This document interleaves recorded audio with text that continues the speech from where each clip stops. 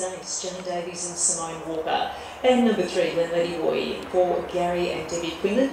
Gary Quinlan taking the drive as our horses score up to the back of the Mobile Star. Mobile making its way to the top of the home straight, the Decon High Bend, but I'll let them go very, very shortly. 2,080 metres here for our concluding trial.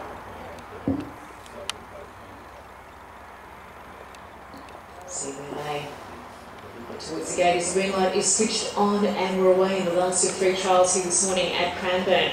And Vernay got away to a nice start down on the inside. Baby by Art Major starts to lead the trio here early as Raffles Ace wants to settle on the leader's back, and last of the trio is Glen Lady Boy. So the 3 horses here make their way down the back of the circuit here as they pace their way around the marker line. Down the back of the circuit here, so 3 of them. It's got Vernay out in front. Vernay leads here by some 9, nearly 10 metres. Raffles Ace in the 2nd position, and some 20 metres away at this point is Glen Lady Boy, the last of the 3. So no change in the order in the early part. Vernay heads them up, takes up the forward marking position, leads here by some 7 metres. Raffles Ace in the 2nd position, and some 25 metres away last of all is Glen Lady Boy.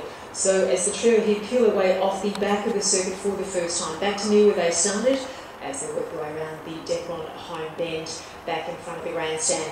So Vernay has led them for half of the trial thus far. Raffles Ace still in the 2nd position, only a narrow margin separates from 1st from 2nd, and dashing away around the mark line last of the 3 is Glen Lady Boy.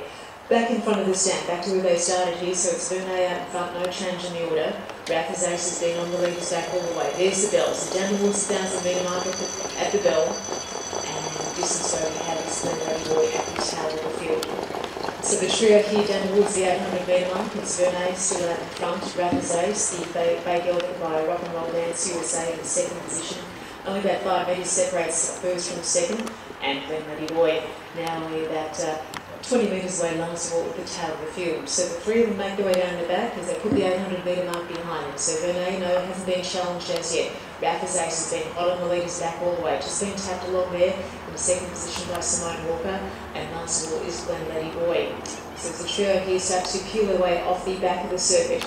Vernay, can you keep this up for Bradley Waters? He's led them all the way. Raffles Ace now starts to pull out quite wide there for Simone Walker, and now only about a long neck to a head separates 1st from 2nd as Raffles Ace circumnavigates the early leader Vernay. So it's Raffles Ace deep upon the Decon Home Bend, Vernay back on the inside against the mark line, and Glen Lady Boy here starts to narrow the gap here into 3rd. And upon straightening up, it's Raffles Ace who bursts forward out in front, and Raffles Ace powers down in search line. Have a look at Raffles Ace go in search line. He's out in front by about a good 12-15 metres here in the home straight, and Raffles Ace will take out the last trial here this morning. Sailors Overline, Glen Lady Boy making ground up on the inside for 2nd, but Raffles Ace too strong. Glen Lady Boy in the 2nd position, and last was Vernay.